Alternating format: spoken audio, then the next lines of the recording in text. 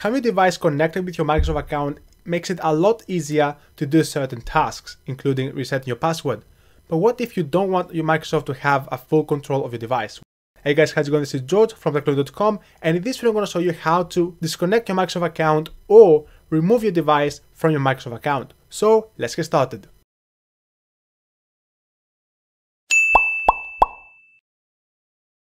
Okay, so first things first, you need to make sure that you have Wi-Fi connection with your device, which I am right now. And if you don't, just make sure to connect it. And once it's done, then just navigate to type here to search input and type settings. And from here, you need to go to accounts. And here, go to email and accounts. And you should see your Microsoft account right here. And if you click on it, you should see a manage button on the bottom right.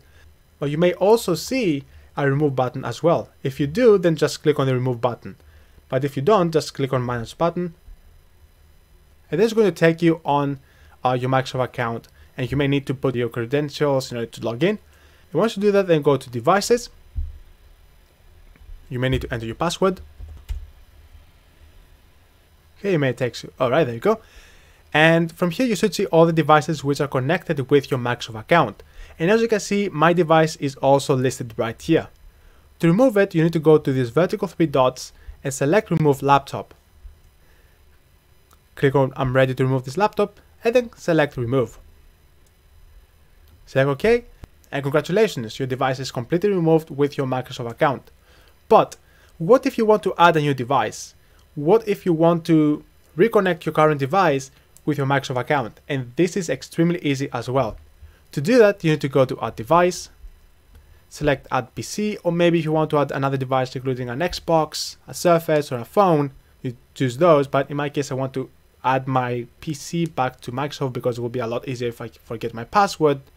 Then I'm going to click on next. And the only Microsoft operating system, Windows 10, click on next. And then it's going to show you some instructions of what you need to follow next.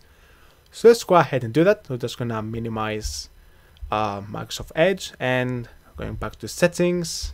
Oh, it's actually over here. Let's go back to home, and then I'm gonna put it on side by side. There we go, nice and organized. And from here, you need to go to accounts, your info, and from here, you'll either see sign in with a Microsoft account instead, or you may see sign in with a local account instead. And the reason why I'm seeing sign in with a local account instead is because my Windows 10 device doesn't recognize that is not connected with Microsoft. So what you have to do if you fall in this case, you have to go ahead and create a local account. And a local account is exactly the same as you used to do with Windows 7 or Windows XP. You have like your username, you put your password once you boot up your PC, and then you're in Windows XP or 7. And it was that simple, no involvement with Microsoft and signing into Microsoft accounts. So let's go ahead and do this. And select next. You may need to enter your PIN if you need to, or you may have to enter your Microsoft email password so you can, proceed. In this step, you need to enter a new password for your local account which you're going to be creating. And please take a note of this password because you're going to need it later on when you connect your device to your Microsoft account. Okay, then select next, and then click on sign out and finish. If you do this, then you're going to sign out of Windows 10 and then you're going to have to log in again so you can follow what you have to do next. Alright guys, back in the game, and here if we go back to settings, Microsoft and your info, you should see sign in with a Microsoft account instead. So we should see the option that we want to go through. So select that, and then type your Microsoft email, enter your password if you need to. And here you need to enter your local account password. So that's a password that you have just set up while you're making your local account. Choose next. It's going to take a few minutes to connect your device back to Microsoft. Choose next. And if you have a PIN, just make sure to type it in. And that's it. If you go back to email and accounts, you should see your Microsoft account connected with your device. And that's great. And in case you want to confirm this, just select again your Microsoft account, select manage. It's going to take you again to your Microsoft dashboard. go to devices,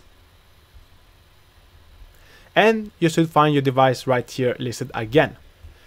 And from here you can do a lot more stuff. You can add more devices, see whether there are any issues with your device, and also you can find where your device is located. And that's it. That's everything about the video today. And in case you like this video and you found this helpful, don't forget to leave a thumbs up, and don't forget to ask me any questions if you have by posting them down in the comment section. Don't forget to share this with your friends, and of course if you're a new visitor, don't forget to hit the subscribe button and notification bell right next to it in order to receive our latest notifications for latest videos. Thanks for watching, and as always, I'm gonna see you to my next video.